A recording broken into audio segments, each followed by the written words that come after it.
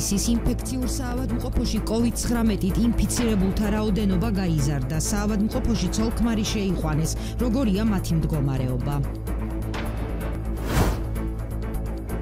ქორწილების, ქელეხების, ნათლობებისა და დაბადების დღეების აღნიშვნისათვის 2000 ლარით დაჯარიმდებით. რას ფიქრობენ ქუთაისელები ახალ რეგულაციაზე? 1 ივლისიდან საზღვრები იხსნება, რა მოლოდინები აქვთ მოქალაქეებს? როგორ მუშაობენ რესტორნები ქუთაისში გამკაცრებული რეგულაციების ფონზე? რამდენად აისახა ფასებზე ახალი პირობები?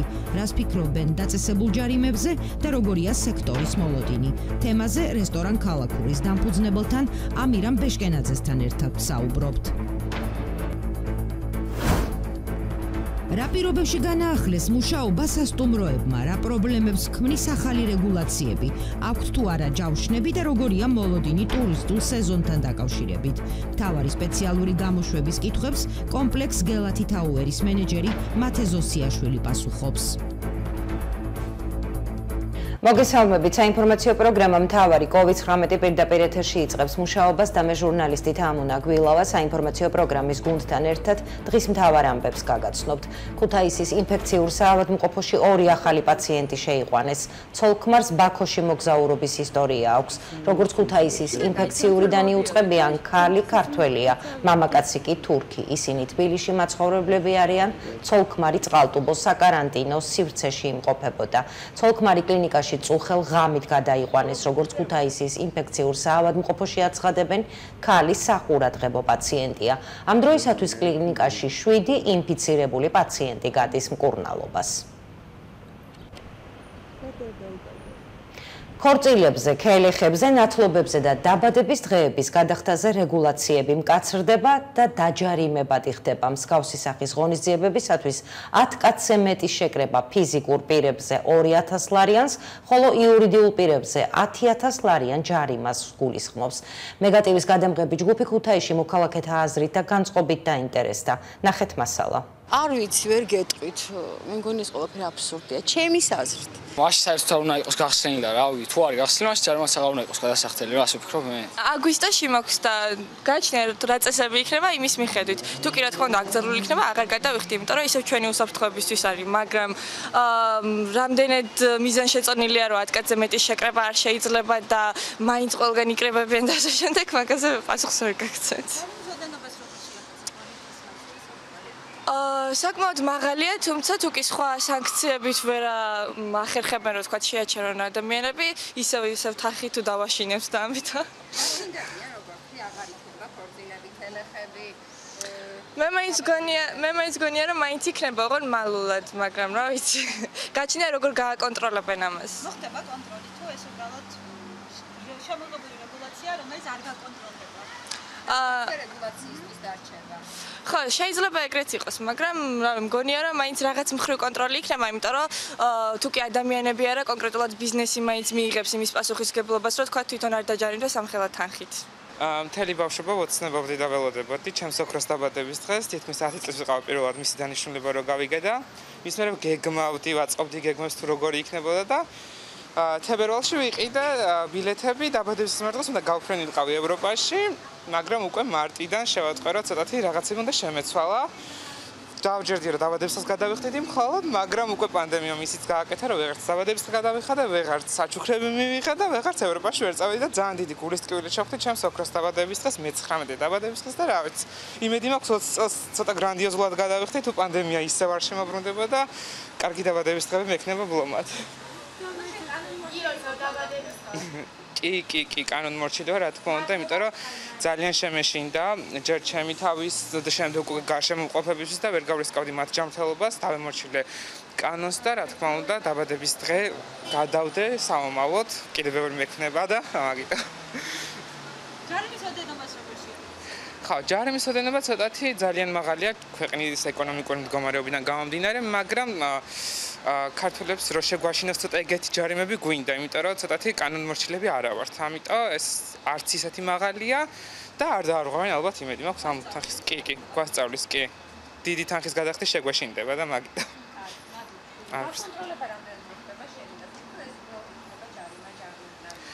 ხანუ ჯარიმისთვის არ უნდა დარჩეს, იმიტომ რომ ესეთი პრეცედენტები თუ მოხდება, უკვე ყველა დაარღვევს კანონს, აღარავინ აღარ გადაიხდის აღარც თანხას და არც დაემორჩილება შემდეგ მითითებებს თავშოთ მეორე ტალღა რომ მოხდეს. ამიტომ ეს ჯარიმები არ უნდა დარჩეს, მხოლოდ ჯარიმებად უნდა მოხდეს მისი გადახდაც და დაარღვია მაგათთვის სანქციების დაწესებაც.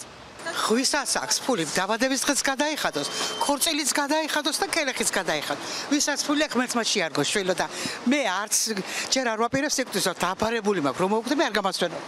როდესაც მიმდინარეობს ესეთი აქციები და გამოცხადებულია, მეტნაკლებად უნდა დავემორჩილოთ, ეს ერთი. იმიტომ რომ არ არის გამორიცხული რაღაც მოხდეს და რომ მოხდება მე თავში იციან ქართველებმა თავისცემა ხელის რომ თავრობამ რატომ არ გაამკაცრა კანონი და ასე შემდეგ. ყველამ უნდა დავდგეთ თავის ადგილზე და ჩვენი თავს პატივი უნდა ვცეთ და ერთმანეთს პატივი უნდა ვცეთ. რა თქმა უნდა შევიკავოთ თავი, როცა ესეთი მდგომარეობა რო არ შეგვეკავებინა, ჩვენ სხვა სიტუაციაში ვიქნებოდით დღეს. ეხლა რო გითხრა ახლა ტაშფანდურით მივესალმებით, რა თქმა უნდა არ მივესალმები, იმიტომ რომ არ არის ახლა მესმის რომ აი გინდა ვიღაცა მოიწვიო რაღაც თავისებურად აღნიშნო გასაგებია რომ შეზღუდვებია, მაგრამ თუ გავითვალისწინებთ იმას რა მოყვება არ დაცვას, მაშინ რა თქმა უნდა მისაღებია. იმერეთში სახელმწიფო რწმუნებულმა ზვია ჩალამბერიძემ მეხანძრე მაშველებს პროფესიული დღე მიულოცა. შინაგან საქმეთა სამინისტრო საგანგებო სიტუაციების მართვის სამსახურის იმერეთის მთავარ სამმართველოში მხარის რწმუნებული მეხანძრე მაშველებს და ოპერატორებს პირადად ესაუბრა და მათ ქვეყნის ერთგულებისა და მამაცობისათვის მადლობა გადაუხადა. დღესვე საგანგებო სიტუაციების მართვის იმერეთის სამმართველოს უფროს ვლადიმერ ჟღამაძეს მინისტრის ბრძანებით სამსახურის უმწიფლო შესრულებისთვის ჯილდო გადაეცა. ყველა მეხანძრე მაშველს დღევანდელ პროფესიულ დღეს ეს არიან ის ადამიანები, რომლებიც თავისი სიცოცხლის და ძალიან დიდი რისკის ფასად განან ჩვენი ქვეყნის და თითოეული ჩვენი თანამოქალაქის სადარაჯოზე. მათ ძალიან ბევრჯერ გამოავლინეს თავისი მაღალი პასუხისმგებლობა და ჩვენ სახელმწიფო და თითოეული ჩვენთაგანი ყოველთვის იქნებით ამ ადამიანების მადლიერი. მეხანძრე მაშველები ყოველთვის მოწოდების სიმაღლეზე არიან 24 საათის განმავლობაში. ხალხის და ქვეყნის სადარაჯოზე ვართ. დღესაც იყო შემთხვევა საცხოვრებელი სახლის ხანძართან დაკავშირებით, რომელიც მალე იქნა ლიკვიდირებული მეხანძრე მაშველების მიერ. აქვე მინდა პროფესიული დღე მიულოცო ყველა მეხანძრე მაშველს და უსურვო პროფესიულ საქმიანობაში წარმატებები და მადლობას გადავუხდი იმერეთის მხარის გუბერნატორს ბატონ ზვია ჩალამბერიძეს და ადმინისტრაციას ყურადღებისთვის, დაფასებისთვის და ეს ჩვენთვის ძალიან დიდი სტიმულია. იტალიაში რამდენიმე თვიანი კარანტინი დასრულდა. რა ხდება ადგილზე, როგორ და რა მოლოდინით შეხვდნენ იტალიელები თავისუფლებას მეგატივის ჟურნალისტმა ემიგრანტი ჟურნალისტი ცირა შვანგირაძე ჩაწერა. მოგესალმებით ვატიკანიდან. პიაცა წმინდა პეტრეს მოედნიდან ვარ ამჟამად ვიმყოფები აქ. სისი. ვიმყოფები აქ. ესე იგი რომ დაიწყო სიცოცხლის თავიდან, ესე იგი სიცოცხლის აღდგენა, ადამიანები იწყებენ ისევ მუზეუმების, ეკლესიების მონახულებას და რაც ყველაზე მთავარია, ეს პაუზა ჰქონდა ასევე ვატიკანსაც გარკვეულ მანძილზე, მანამ სანამ საგანგებო სიტუაცია იყო გამოცხადებული, თუმცა მიხარია ის, რომ ძალიან ბევრი ხალხს ხედავ ეხლა, გამოხატა სურვილი, ისევ მოვიდეს ვატიკანში და რომ ის ჩვეულებრივ ცხოვრების რიტმში ჩაებას. და ეს მართლაც რასაც ქვია ემოციურია ჩემთვის ახლა პირველი დღე როცა გამოვედი ვატიკანში და ამ ჩამქრალი სიცოცხლის ფონზე თქვენ ალბათ კარგად გახსოვთ ის რომ ჩამქრალი სიცოცხლის ფონზე მხოლოდ რომის პაპი იდგა აქ და მხოლოდ ის ატარებდა მესას. მაშინ როდესაც მთელი ვატიკანი ყოველ კვირა დღეს არის აბსოლუტურად გადაჭედილი სხვადასხვა ეროვნების ადამიანებით და რომის პაპს რამდენიმე მესის ჩატარება მხოლოდ მარტო მოუწია და თანდათან უბრუნდება სიცოცხლეს ვატიკანი და ეს ყველაფერი ძალიან მახარებს. რეგულაციები რა არის ახლა რაც მოქმედებს? რეგულაციები ისევ დისტანციების დაცვა, რაც აუცილებელია, პირბადეების ტარება და მაქსიმალურად მაქსიმალურად ახლო კონტაქტით ურთიერთობა ანუ ადამიანების ფაქტობრივად შეზღუდულია და ეს რეგულაციები აბსოლუტურად ვრცელდება ყველგან მუზეუმებში, ეკლესიებში, ტრანსპორტში, ყველგან ფაქტიურად ადამიანებს მხოლოდ იმას თხოვენ, რომ დაიცვან დისტანცია და ასევე იარონ პირდაპირებიც და ხელთათმანები. 1 ივლისიდან უკვე დაიწყება ავიაკომპანიების რეგულარული მიმოქცევა. თუ არ ვცდები 29 ქვეყანასთან აღდგება იტალიის და ევროპის სხვა ქვეყნებთან ურთიერთობა და ტურისტებიც ალბათ 1 ივლისიდან დაიწყებენ შემოდინებას და რა თქმა უნდა ამ შემთხვევაშიც ყველა რეგულაციის დაცვით დაწყებული აეროპორტიდან ნებისმიერ მუზეუმამდე როგორც კი იქნება შესაძლებელი აბსოლუტურად ყველაფერი კეთდება რა ვიცი აი ხედავთ თქვენთან დაცვასაც როგორ აკონტროლებს ტერიტორიას და ში არ არის ტურისტები, მინდა გითხრათ, ეს მხოლოდ იტალიელები არიან აქგან, იქში ახლა. ტურისტები როცა შემოდის აქ ფაქტობრივად ამ ეზოში ვერ გაივლის. იმდენად დიდი რიგებია და იმდენად ძალიან ბევრი ადამიანია აქ. რომ ჩამოვდნენ ადამიანები, ვისაც სურვილი აქვს იმისა, რომ ინახოს და ზოგადად არის მოგზაური სულით ხორცამდე, იმას ვერ გააჩერებ ვერანაირად. ეხლა შეზღუდვების მოხსნას მეც ველოდები, რომ დავიწყო რამდენიმე ქვეყანაში მოგზაურობა, ასე რომ თუ დავიცავთ დისტანციებს და ყველა იმ რეგულაციებს, რაც არის მითითებული სახელმწიფოებისგან, COVID-ის თავის დასაცავად, ფაქტობრივად მე ვფიქრობ, რომ ჩვენ უნდა ვისწავლოთ თანაცხოვრება ვირუსთან ერთად და ასევე ის ნიშან-თვისებები უნდა გამოიმუშავოს ადამიანმა უნარები შინაგანად, რომ ვებრძოლოთ ამ ვირუსს, თორე ეს ხო დღეს და ხვალ არ მორჩება ეს ყველაფერი, ხო? რაღაცა დრო ამას ჭირდება. 1 ივლისს საზღვრები იხსნება და შესაბამისად საქართველოში ტურისტების მისაღებად ემზადებიან. რას ფიქრობენ ქუთაისში საზღვრების გახსნაზე? ნახეთ მასალა. ქუთაისში საზღვრების გახსნის გადაწყვეტილებას არა ერთგვაროვნად ხვდებიან და თუ ნაწილისთვის ეს დაპაუზებული ეკონომიკის გაშვების საშუალებაა, ნაწილისათვის საფრთხე. მთავარ საკითხად კი ორივე მხარე სახელმწიფოს მხრიდან პროცესის კონტროლის აუცილებლობას ასახელებს. რა თქმა უნდა, ტურისტების შემოსვლა საფრთხის შემცველი იქნება, რადგან ეს ვირუსი სწრაფად ვრცელდება, თუმცა მე მაინც ვფიქრობ, რომ გარკვეული მოთხოვნების დაცვით უნდა გაიხსნას საზღვრები, იმიტომ რომ ეკონომიკურად ძალიან რთულ ფინანსურ სიტუაციაში აღმოჩნდებით ჩვენც და სხვა ქვეყნებიც და შესაბამისად ვფიქრობ, რომ ეს უკეთესი გამოსავალი იქნება ამ კონკრეტულ შემთხვევაში და თუ კი რაიმე სირთულე წარმოიშვება, შემდეგ იმის შესაბამისად უნდა ვიმოქმედოთ, რა თქმა უნდა. ჩემი აზრით უნდა გაიხსნას. ოღონდ უნდა იყოს შეზღუდვები და საქართველოს უნდა იცოდეს, რომელი ქვეყნიდან იღებს თვითონ ტურისტს და უნდა იცოდეს იქაური ქვეყნის სიტუაცია, ხო? და რა ვიცი, თვითონ ჯანმრთელობის ცნობები უნდა იყოს მოთხოვნილი, სანამ ჩამოვა და გადმოკვეთოს. რა თქმა უნდა, ადამიანები აქვს. ყოველ შემთხვევაში საჭირო არის ნამდვილად საქართველოს ეკონომიკისთვის ყველაზე მეტად განსაკუთრებით. ჩემი აზრით არა. აი ამ პანდემიასთან დაკავშირებით. არ უნდა შემოვიდნენ ტურისტები. რატო და სომხეთში რა ხდება? აზერბაიჯანში რა ხდება და იგენი რომ შემევიდნენ, მე რა ჩვენთან რა მოხდება, თქვენ თვითონ იცით. ოპატი. ვერ გეტყვით. უნდა მოახერხოს, შეუძლიათ. კი ამბობენ რომ რაღაც ახალი მექანიზმები არსებობს, მაგრამ მაინც სიტუაცია არ არის დავაგებული. დადრევია, რადგანაც იზრდება ინფიცირებლის რიცხვი, ხო. ყოველდღე უსმენთ ამას და ხო ის შეჩერებით ვერ შეაჩერებს თუ არ გამძაფრებს სიტუაციას. დღევანდელი რეალობას თუ გადავხედავთ, ჩემი აზრით უკეთესობა ჩანს, მაგრამ ჩემი აზრით ცოტა ხანი მაინც ჭირდება, რომ კარგი გადასწოროთ და სტაბილურდეს მდგომარეობა და მე რა ვიცი, ნახოთ. ალბათ ჯერჯერობით თვის ბოლომდე ვფიქრობ, მაინც რაღაცები უნდა განიხილოს და შემდეგ უკვე ჩამოყალიბდეს საზოგადოება. თუ კი მაინც გაიხსნება, რამდენად კარგად მოხდება კონტროლი კონტროლი აუცილებელია, კონტროლი რა თქმა უნდა აუცილებელია.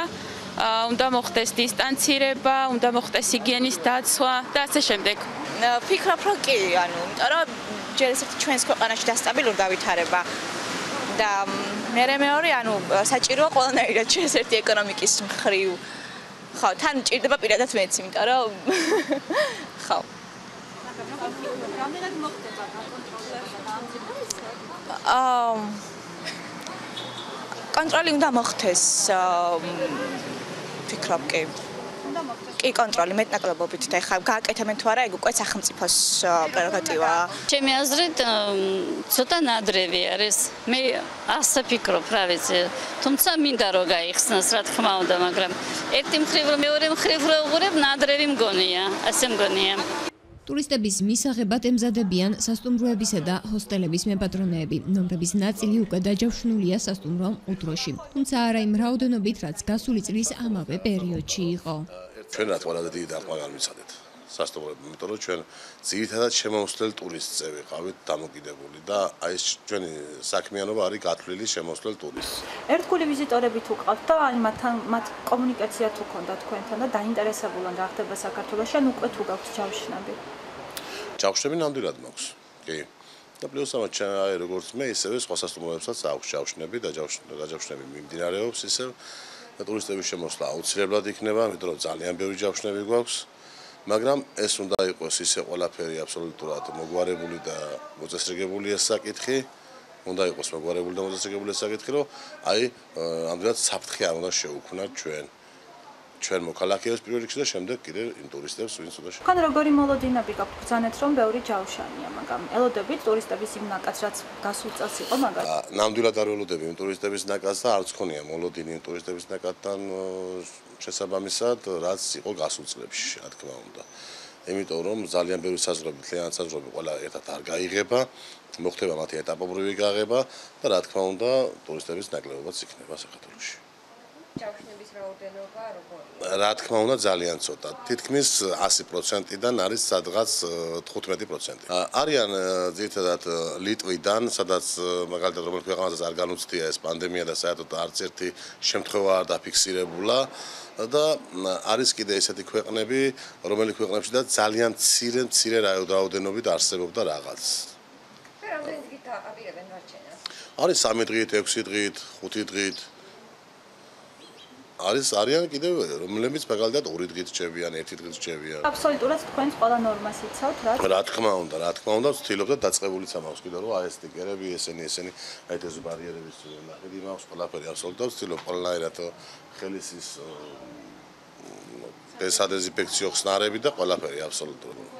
ეს ალბათ გარკვეულ ფინანსებთანაც იყო დაკავშირებული და სახელმწიფოს მხრიდან რაიმე დახმარება თუ? სახელმწიფოს მხრიდან იყო დახმარება, მხოლოდ 300 ლარიანი ერთჯერადი დახმარება.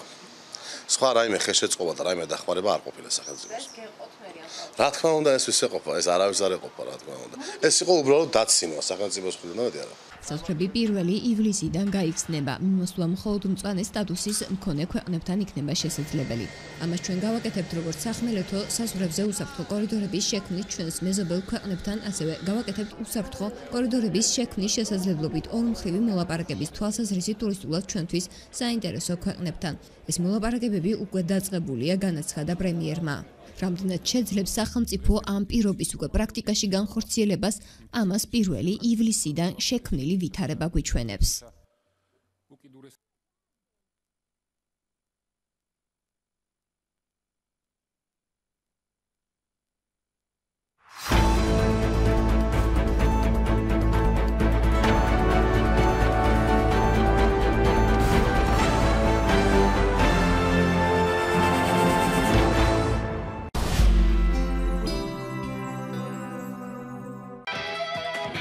დაიწყე გართობა მოგებით. დარეგისტრირდი აჯარაბედზე მარტივად და მიიღე უფასო ქსონების სპორტში, უფასო დატრიალებების მოდებში და ბევრი სხვა საჩუქარი. მოგება შენს ხელშია. ajarabed.com. პენსიის მიმღები პირების საყურადღებოდ. თქვენი უსაფრთხოების დასაცავად წინასწარ ჩაგერიცხებათ პენსია. მის მომენტალურ გამოყენებას კი შეძლებთ მხოლოდ ბარათით გადახდის შემთხვევაში აფთიაქებსა და სუპერმარკეტებში. იმის შესამოწმებლად თუ როდიდან შეძლებთ კუთვნილი პენსიის ნაღდი ფულით გამოტანას, ეწვიეთ ვებგვერდს myliberty.g ან დარეკეთ ნომერზე 032208 მობილურიდან ან 208 ქალაქის ნომრიდან. სახლიდან გასვლის აუცილებლობის შემთხვევაში კი გადაიხადეთ ბარათით ან დაიცავით დისტანცია ბანკომატთან. გავუფრთხილდეთ ერთმანეთს. Liberty, ბანკი ყველგან და ყველასთვის. ქუთაისლება. Всё, არ უნდა ეგ მიდი, მოდი, ბირჟა, შმირჟა, მორჩა. დარჩი სახლში და უყურეთ პოსტივის უკვე ტელევიზორში. Всё, არ უნდა შეპასუხება, მორჩა. Всё. პოსტივი. მოძებნეთ თქვენი რეგიონის ყველა საკაბელო ქსელში.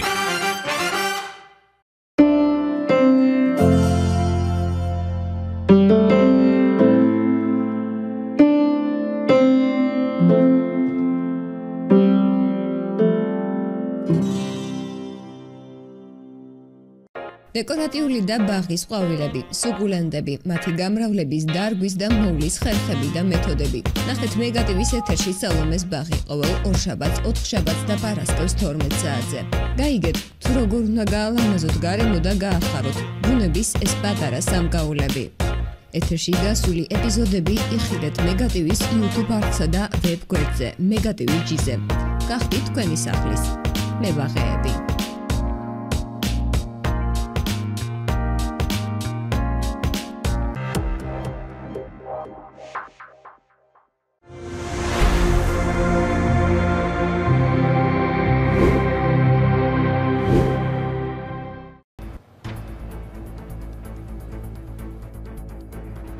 მთავარი Covid19 პირდაპირ ეთერში აგრძელებს მუშაობას სტუმართან ერთად დისტანციურად კომპლექს გელათი თაუერის მენეჯერი მათე ზოსიაშვილი გვერდება. მოგესალმებით ბატონო მათე. მოგესალმებით. ბატონო მათე, თქვენმა სასტუმრო კომპლექსმა გელათი თაუერმა თუ განაახლა მუშაობა და რა პირობებში გიწევთ მუშაობა? განვაახლეთ მუშაობა, როგორც წესი, ველოდებოდით ამ დროს, როცა უნდა გავიახლებინა მუშაობა, დავიწყეთ უკვე მუშაობა, თუმცა რაღაც რიგი პრობლემების ალბათ აქვს, რომელიც ჯერჯერობით ბოლომდე ვერ რა პრობლემებზე გაქვთ საუბარი, რა პრობლემები გაქვთ? იმ პრობლემებზე ძირითადად მხოლოდ და მხოლოდ ის პრობლემებია, რომელიც ჯერჯერობით არც კი ვიცით ჩვენ ყველამ საერთოდ, იმიტომ რომ ჯერჯერობით ვერც კი გავაანალიზეთ ხალხმა საერთოდ, როგორ უნდა მოვიქცეთ მაგალითად კვების ობიექტში, როგორ უნდა მოვიქცეთ სასტუმროებში და ასე შემდეგ. ეს რაღაც ისეთი პრობლემებია, რომელიც ალბათ მასიურია, ყველასთვის არის, თუმცა ეხლა ნელ-ნელა ვეჩვევით ყველა ამ რაღაც დეტალებს, რომელიც აუცილებლად უნდა გავითვალისწინოთ. რეგულაციების პირობებში ალბათ გიჭირთ მუშაობა, იცავთ თუ არა ეპიდ ნორმებს? აუცილებლად ვიცავთ. ყველაზე მნიშვნელოვანია, იმიტომ რომ ეხლაც რო ვაკვირდებით პროცესი მიმდინარეობს ისეთი, რომ ძალაუნებურად ყველაფერს ესე ვერ გადაუსვათ ხაზს, აუცილებლად უნდა გავითვალისწინოთ ეს რეგულაციები, ეს ყველა დეტალი იმ ხრივ რომ პირბადეებით უნდა ვიყოთ აუცილებლად, უნდა ვიყოთ რაღაც მობილიზებულები, რომ აი ჰიგიენა დავიცვათ. თან ყველაზე მნიშვნელოვანი ის არის, რომ როდესაც კვების ობიექტზე ეხება საუბარი და ასევე სასტუმროებს, აუცილებლად უნდა გავითვალისწინოთ ის ამბები, რომ ხალხისთვის ეს კომფორტულიც იყოს, აი დისკომფორტი არ შეუქმნათ. და პლუს კიდე ეს ყველა დეტალი გავაანალიზოთ და დავიცვათ ყველაფერი ისე, როგორც საჭიროა. ბატონო მათე, დეზობარიერი უნდა ისარგებლოს ადამიანმა, ის რომ ხსნარებით, ის რომ აუცილებლად უნდა ეს ხსნარები გამოიყენოს არა მარტო ვთქვათ ადამიანზე, არამედ ჭურჭელზე, საყოფაცხოვრებო ნივთებზე და ასე შემდეგ და ასე შემდეგ. ბატონო მათე, მომხმარებელი თუ გყავთ, უცხოელები ალბათ ჯერ არა და ქართველი ტურისტები თუ მოდიან, ჯავშნები თუ გააკეთეს უცხოელმა ვიზიტორებმა. ამ ეტაპზე რომ გითხრათ, ჯერჯერობით არა ვართ ესე აქტიურად ჩართული ამ ყველაფერში, რადგან ჯერჯერობით არ ყოფილა არც ზარი ჯავშნის, არც ისეთი ვთქვათ მოთხოვნები, რომ მაგალითად ჩვენ სასტუმროთი ესარგებლათ, იმიტომ რომ მაინც მოვაბრალებ იმას, რომ ხალხი ჯერჯერობით ცოტა შიშის ქვეშ არის, ვიღაცა ამბობს, რომ მეორე ეტაპი იქნება, ვიღაცა ამბობს, რომ ეს ყველაფერი გადალახულია, თუმცა ეხლა ამ ეტაპზე ხალხი ცოტა ნერვიულობს, არ იცის შემდეგი ნაბიჯი რა გადადგას. წამოვიდეს ტურისტულ ზონებში და დაისვენოს და რაღაც მომენტში დაათვალიეროს საქართველო თუ არ დაათვალიეროს საქართველო. მე მაინც მგონია, რომ შემდეგ ეტაპზე რო გადავალთ, უკვე გვეცოდინება, რა შეიძლება, როგორ შეიძლება და ალბათ მოიმატებს ხალხის ნაკადიც თქვენს კომპლექსში. ბატონო მათე, თქვენს კომპლექსში შედის რესტორანიც. სტუმრები სად დასხდომას ანიჭებენ უპირატესობას? შენობაში თუ ღია სივრცეში და რატომ? კონდიცირების გამო ხომ არა? აი ეს პრობლემაც არის, ალბათ მე მაინც მგონია რომ ეს პრობლემა იქნება იმ ხრივ რომ ძირითადად კონდიცირების ჩართვა ეხლა არ შეიძლება კონდიციონერით სარგებლობა ის რომ აუცილებლად უნდა განიავდეს, თუმცა ეს პრობლემა არის იმ შემთხვევაში, ჩვენ შემთხვევაში არ არის, იმიტომ რომ ჩვენთან მაგალითად სავენტილაციო სისტემა იდეალურ მდგომარეობაშია და პრობლემა არ გვაქვს ამასთან დაკავშირებით. თუმცა რიგ საკვებ ობიექტებში ალბათ იქნება ანალოგიური პრობლემა, მაგალითად, სადაც კონდიცირება აუცილებელია, თუმცა სავენტილაციო სისტემა ნაკლებად არის, ვთქვათ, ამიტომ ჩვენთან სტუმრები ძირითადად სარგებლობენ ტერასით, ორი ტერასი გვაქვს და ამ ტერასაზე შეუძლიათ რომ განთავსდნენ და აქ ისარგებლონ, აქ მიირთვან, ვთქვათ, აქ არა მარტო სასტუმრო გვაქვს, არამედ კვების ობიექტიც არის, დიდი კომპლექსია და ძირითადად შეუძლიათ რომ ტერასებზეც ისადილონ ივახშონ და ასე შემდეგ. ახალი რეგულაციებით 10 ადამიანზე მეტის ერთად ყოფნა აკრძალულია. ქორწილები, ქელეხები, ნათლობები, იუბილეები არა. თქვენთვის ეს ალბათ მომხმარებლის გარეშე დარჩენას ნიშნავს. ესეც ერთგვარი დისკომფორტი არის. იმ შემთხვევებში აქ მაგალითად სარიტუალო უმსახურებების ამბავში, აი მაგალითად ქორწილისთვის ან ქელეხისთვის ან ასე შემდეგ. თუმცა 10 კაცზე ესეც ერთი ოჯახის, ალბათ ერთი ოჯახის ან პატარა ბავშვები როდესაც არიან. თუმცა ისე 6 ადამიანის მოთავსება შეიძლება და ამ ყველაფერ წესებს ვიცავთ, გვინდა რომ დავიცვათ, თუმცა ცოტა რთულია. ცოტა რთულია, როდესაც საქართველოში მაინც მიჩვეულები არიან, მაგალითად 6 პერსონაზე მეტი ადამიანი მოდის ხოლმე, ვთქვათ, სავახშოთ ან სადმურზე. ასე რომ ვცდილობთ, რომ ეს ყველაფერი ნელ-ნელა ხალხთან ერთად ჩვენც ვისწავლოთ და ჩვენც ვასწავლოთ იმ ადამიანებს, ვისაც მაგალითად სურვილი იბრძდება, რომ დიდი სუფრა შეუყვეთონ მაგალითად ჩვენთან. მაგრამ ამ ეტაპზე ჩვენთან რა ვიცი, ცოტა ადამიანი 6 პერსონა თუ მოვა, ისე რომ დავაცალოთ ერთმანეთისგან და ასე რომ პრობლემა ჯერჯერობით მე მგონი ამასთან დაკავშირებით არ შეგვიძლია. სავარაუდოდ ბატონო მათე ვერც მოვლენ 10 ადამიანზე მეტი, რადგან ჯარიმები საკმაოდ დიდია, 2000 და 10000 ლარიანია ჯარიმები ფიზიკურ და იურიდიულ პირზე და თქვენც თუ გაზარდეთ ფასები რესტორნებში, რამდენად ადეკვატურად მიგაჩნიათ ჯარიმების ამხელა თანხა? ძალაუნებურად ეს ყველაფერი მიდის იმ პრობლემასთან, როდესაც აუცილებელი ხდება რომ მენიუ გაზარდოს კვების ობიექტმაც და ნებისმიერმა ობიექტმა, იმიტომ რომ ის ხარჯები, რომლებიც არ იყო გათვალისწინებული, ის ხარჯები დაემატა. მაგალითად კომპანიებს ის რომ მაგალითად აუცილებლად დეზობარიერები, აუცილებლად პირბადეები უნდა შევიცინოთ, ეს რაღაც ნაწილი არსებობს იმისი, რომ რამაც განაპირობა რომ მე მენიუზე რაღაც ფასნამატი აუცილებლად ყოფილიყო. ჩვენ ძირითადად ძალიან ბევრი ვიფიქრეთ ამასთან დაკავშირებით, როგორ მოვიქცეოდით და ვცდილობთ რომ ძალიან მინიმალური იყოს პროცენტულად ის აი დანამატი მენიუზე და აი ადამიანებზე რომ ვიფიქროთ ასე რომ ვთქვათ და არ შევთავაზოთ გაძირებული მენიუ. თუმცა პრობლემატურია ნამდვილად, იმიტომ რომ ეხლა მხოლოდ და მხოლოდ ჩვენი გადასახედიდანაც არ არის, ხო? ყველა ობიექტი ცდილობს, რომ თავის მომხმარებელს მისცეს რაღაც კარგი პროდუქტი, თუმცა ეს პროდუქტიც გაძვირებულია. ძალაუნებურად რაღაც პრობლემებამდე მივდივართ, თუმცა მგონია, რომ ნელ-ნელა ალბათ ესეც დარეგულირდება. ბატონო მათე, ახალი რეგულაციები ცოცხალი მუსიკის შესრულებას და ცეკვას თუ კრძალავს რესტორნებში? მე როგორაც მაქვს ინფორმაცია, მუსიკა შესაძლებელია რომ იყოს, თუმცა ცეკვა დისტანცირებულად უნდა იყოს.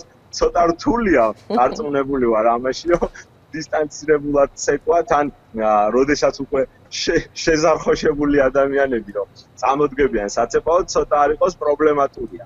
თუმცა ამ ეტაპზე მაგ პრობლემასაც ჯერჯერობით არ შეუწუხები ვარ, ასე რომ რა ვიცი. ბატონო მათე, რა მოლოდინი გაქვთ თქვენი აზრით, როგორი იქნება ზაფხული სეზონი თქვენი კომპლექსისთვის? მოიმატებს ტურისტების რაოდენობა. ეხლა რომ გითხრათ სიმართლე ძალიან ოპტიმისტურად არ ვარ განწყობილი, მაგრამ ძალიან მინდა რომ ყველაფერი კარგად იყოს და ყველაზე მნიშვნელოვანი ის არის რომ მაინც მგონია რომ სადღაც კარგი ნაბიჯებიც იდგმება და ეს კარგი ნაბიჯებიც აუცილებლად აისახება არა მარტო თქვა ჩემ ობიექტზე, არამედ ყველა ობიექტზე საერთოდ საქართველოში. მეტად ადაპტირებულები აღმოჩნდით, მე როგორაც ვაკვირდები, ქართველები იმ შედეგებს თუ შევხედავთ, რა შედეგებიც ჩვენს ირგვლივ არის და საქართველოში რა შედეგებიც არის, მე მაინც მგონია რომ უფრო მეტად პოზიტიური რაღაცეებიც მოხდება აუცილებლად. მე ამის მაქვს და ჯანმრთელობას გისურვებთ თქვენ. მადლობა ბატონო მათე, გემშვიდობებით, წარმატებებს გისურვებთ. მადლობა თქვენ. მაყურებელ შევახსენებთ, რომ დისტანციურად კომპლექს გელათი თაუერის მენეჯერი მათე ზოსიაშვილი გვერდთვებოდა. საინფორმაციო პროგრამა მთავარი Covid19 თბილისის სტუდია განაგრძობს, მე კი ჟურნალისტი თამუნა გვილავა საინფორმაციო პროგრამის გუნდთან ერთად ორშაბათამდე გემშვიდობებით. მადლობა რომ გვიყურებთ. ნახვამდის.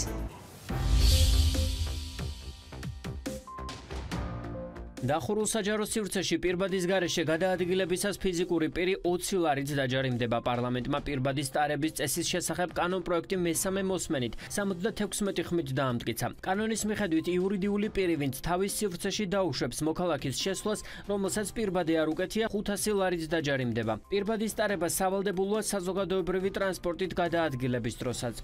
კანონპროექტის ინიციატორის ანდრე ოხანაშვილის თქმით, კანონი იქამდე იმოქმედებს, ვიდრე ქვეყანა ეპიდემიის პირობებში იქნება.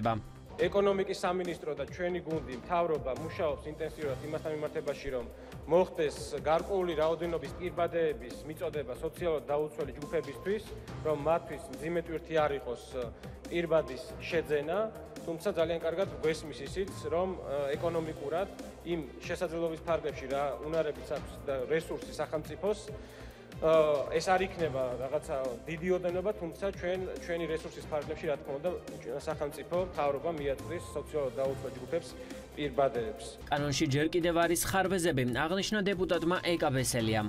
პრობლემა რჩება ის, რომ გამონაკლისები, რომელზედაც აუცილებლად უნდა ყოფილიყო საუბარი, ეს არ უნდა იყოს ეპირი განცხადება და ამაზე ეპირად არ უნდა საუბრობდეთ, ეს კანონში უნდა ეწეროს.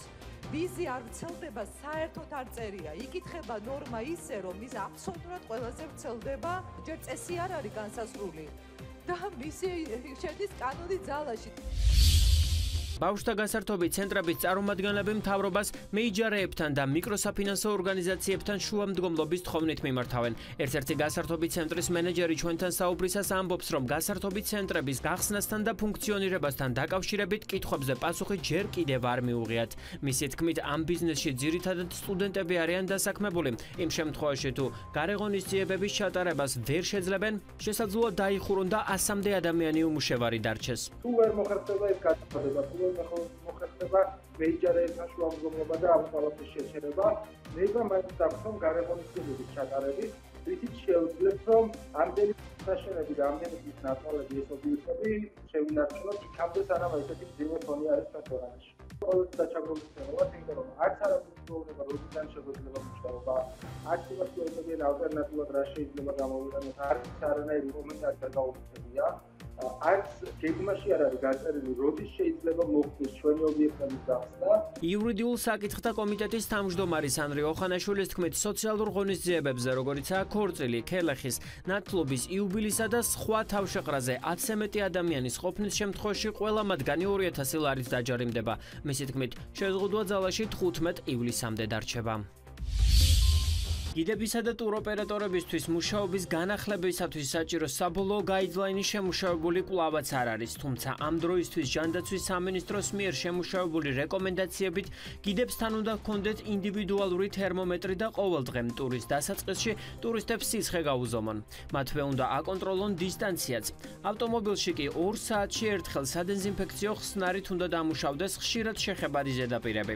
შემოთავაზებული გაიდლაინით შეზღუდულია ტრანსპორტში მგზავრთა რაოდენობაც, მაგალითად 42 ადგილიან ავტობუსში, ახლა მხოლოდ 22 ტურისტის განთავსება იქნება შესაძლებელი. Ყველა სახის სატრანსპორტო საშუალებაში ჩვეულებრივთან შედარებით ადამიანთა დასაშვები რაოდენობა განახევრებულია. გიდების საინიციატივო ჯგუფის ხელმძღვანელის ალექსანდრე გიორგაძის თქმით, რეგულაციის პირობებში გაძვირებული ხარჯების გამო მომსახურების განახლებას გიდების 20% შეძლებს. მხოლოდ 70% ვაგირწოდებულ მარშრუტკაშიც ასევე ნაკლები და ავტობუსს 50% დატვირთვა, თავისთავად ზრდის ჩვენს მომსახურებას 70%, 80%-ით როგორც მინიმუმ. ასევე გიდს ტურკომპანიას უწევს თერმოსკრინინგის აპარატურის შეძენა, რაც ასევე ხარჯებთან არის დაკავშირებული. ასე შემდეგ და ასე შემდეგ. და განსაკუთრებით ერთი რეგულაცია, რომელიც ძალიან მავნებლურია, ეს არის გულისხმობს, რომ ძღოლის შემოსაზღვრას გაურკვეველი თხელი გამჭირვალე ფენით, რომელიც უბრალოდ სახიფათოა ჯანმრთელობისთვის და ამაზე ჩვენ გქონდა საუბარი და ძალიან დიდი იმედი გვაქვს, რომ ამას ამოიღებენ.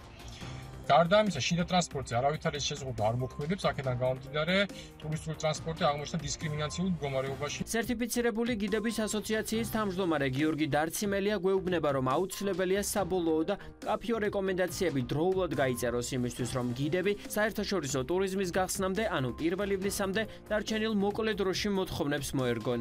რეგულაციების და მათ შორის წესების ცოდნა აუცილებელი არის გაცილებით ადრე, რომ მოხდეს არა მხოლოდ ამ წესების გაცნობა, არამედ მომზადება შესაბამისად ადგილზეც და ჯგუფების ორგანიზებისთვისაც ამას აქვს გადამწყვეტი მნიშვნელობა. დიდი ალბათობით ჩვენ უკვე ეს გამოვტოვებთ და უნდა ვემზადოთ შემდეგი პერიოდისათვის, უფრო მოგვიანო პერიოდისათვის, რაც უფრო გადაიწევს ამ წესების დაკონკრეტება, დაზუსტება და შესაბამისი მომზადება უფრო გადაიწევს ტურისტების ჩამოსვლას საქართველოში. 10 წელზე მეტია უცხოელ ტურისტებს საქართველოს მრავალფეროვნებას და ისტორიას აცნობს გიდი ზურაბ აუჟაძე. ამბობს, რომ ინტერესი პანდემიის პირობებშიც კი ჩვენი ქვეყნის მიმართ მაღალია, თუმცა დაწესებული რეგულაციების პირობებში საქმიანობის განხორციელება თითქმის შეუძლებელია. სფეროს განსაკუთრებით აზარალებს ის, რომ სავალდებულო წესების საბოლოო სახე ამ დრომდე დამტკიცებული არ არის. მე ვთავაზობ ქალბატონ თურნავას, ისედაც მაინც ვერაფერს თავს ვერ ამბავს, წამოვიდეს თვითონ, გაუზომოს ზომა, აკონტროლოს დისტანციები და ყველა რეგულაციები დაიცვას თვითონ. და მე ვნახავ თვითონ როგორ შეასრულებს თან დისტანცირებას, თან ვიღაცაზე ტემპერატურის ზომვას, თან ჯგუფის ხელმძღვანელობას, ორგანიზებას და ასე თუ ისე სხვა საკითხებს. ეს არის აბსურდი, ეს არის სისულელე და ერთ-ერთი შევცვლით და დამუშავდებაო. ეხლა იწყება სეზონი და მაგენი რომ შეწყვიან ოქტომბრის ბოლოს ისარგებლონ თვითონ ამ რეგულაციები. იმის გასარკვევად თუ რა თანხაა გამოყოფილი სფეროს სტიმულირებისთვის და რა ეტაპზეა გაიდლაინის შემუშავების პროცესი ტურიზმის ეროვნულ ადმინისტრაციას მივმართეთ, თუმცა უწყებისაგან პასუხები ამ დრომდე ვერ მივიღეთ. ჩაკეტილი საზღვრებისა თუ შეჩერებული საჰაერო მიმოსვლის პირობებში საერთაშორისო ტურიზმი გამოწვევის წინაშე აღმოჩნდა. ამ მიზეზით არაერთმა ქვეყანამ ვიზიტორებთან ურთიერთობის განსხვავებული გზა იპოვა. კომპანიები მოგზაურობის მსურველებს ონლაინ ტურებს სთავაზობენ. ტურების გამოყენებით მომხმარებელს ჩინეთის კედლის მაჩუ-პიქჩუს თუ 2500-მდე სხვადასხვა მუზეუმის სტუმრობა შეუძლიათ. ტურების ონლაინ შეთავაზებაზე იდეები არსებობს საქართველოშიც. ზურაბ აუჟაძის თქმით, მსგავსი პრაქტიკის დანერგვაზე მსჯელობა თანამოაზრეებს შორის ყოფილა, თუმცა ონლაინ პლატფორმის შექმნა, აუდიო და ვიდეო კონტენტის ინტეგრირება დიდ თანხებთან არის დაკავშირებული, რაც პანდემიის პირობებში კიდევ უფრო რთულია. ბოლო ორ დღეში დადასტურებული შემთხვევებიდან 5 პაციენტის ინფიცირების წყარო ვერ დგინდება. ამის შესახებ ინფექციური საავადმყოფო სამედიცინო დირექტორმა მარინა ეზურბაიამ განაცხადა. შენ იყო ასეთი 4 შემთხვევა და ერთი დაგვემატა. ასეთი მარტივი არ არის, როდესაც წყარო უცნობია, მიდის ჩაღრმავებული კვლევები, რას ნიშნავს? ყველა მათი კონტაქტების მოძიება, კონტაქტების გამოკვლევა, ამ კონტაქტში თუ იქნება დადასტურებული შემთხვევა და მათი კიდევ კონტაქტები. საკმაოდ ესეთი შრომატევადი და ცოტა ხანგრძლივი პროცესია. ბოლო 24 საათის განმავლობაში კორონავირუსის 15 ახალი შემთხვევა დადასტურდა. ახალი შემთხვევებიდან 3 სამედიცინო პერსონალია, 3 საკარანტინო ზონიდან, 2 უკვე დადასტურებული შემთხვევასთან კონტაქტში მყოფი პირია, ხოლო ერთის შემთხვევა თბილისში დადასტურდა და მისი ინფიცირების წყარო უცნობია. საღამოს დადასტურებულ 6 ახალ შემთხვევაზე კი დადებითი პასუხი რესპუბლიკური კლინიკიდან გაგზავნილი პაციენტების ტესტებზე მიიღეს. საქართველოს პრემიერ-მინისტრმა გიორგი გახარიამ გუშინ განაცხადა, რომ 4 დაუდგენელი ახალი შემთხვევა ფაქტობრივად არის 4 ახალი კლასტერი. ოფიციალური მონაცემებით საქართველოში 12 ივნის კორონავირუსის 853 შემთხვევაა დადასტურებული, მათ შორის გამოჯამრთელებულია 697, გარდაცვლილი კი 13. კორონავირუსით ინფიცირებული თბილისის სახელმწიფო უნივერსიტეტის თანამშრომლის დაინფიცირების წყარო დადგენილი არ არის. მისი სამსახურებრივი კონტაქტები ცნობილია და მათ PCR ტესტები უტარდებათ. თბილისის სახელმწიფო უნივერსიტეტის კანცლერის ლაშა საღინაძის ინფორმაციით, კორონავირუსით ინფიცირებულ თანამშრომელთან 2 პირდაპირი და 10 ირიბი კონტაქტის შემთხვევაა გამოვლენილი და ისინი თვითიზოლაციაში იმყოფებიან.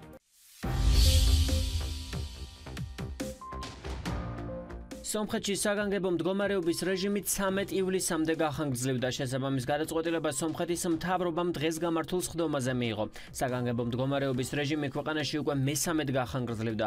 ოფიციალური მონაცემებით სომხეთში ბოლო დღეღამის განმავლობაში კორონავირუსით 13 ადამიანი გარდაიცვალა. გამოვლინდა ინფიცირების 612 ახალი შემთხვევა. ვულდომეტრის მონაცემების მიხედვით ქვეყანაში რეგისტრირებულია COVID-19-ის 15291 შემთხვევა, საიდანაც 5629 გამოჯამრთელებულია. 258 კი გარდაცვლილი. თურქული ავიაკომპანია Turkish Airlines ავიაციის სააგენტოსგან საერთაშორისო რეგულარული ფრენების განახლების დადასტურებას ელოდება, რათა ორთვიანი შესვენების შემდეგ განაახლოს რეისები ცალკეულ ქვეყნებში. ოფიციალური მონაცემებით თურქეთში კორონავირუსის 174,023 შემთხვევა დადასტურებული, აქედან 157,860 გამოჯამრთელებულია, 4,763 კი გარდაცვლილი. აზერბაიჯანი კორონავირუსთან დაკავშირებული შეზღუდვების შემსუბუქებას იწყებს, ინფორმაციას ტრენდი ავრცელებს. გამოცემის მიხედვით შესაბამისი განკარგულებას ხელი უკვე მოაწერა პრემიერ-მინისტრმა ალი ასადოვმა.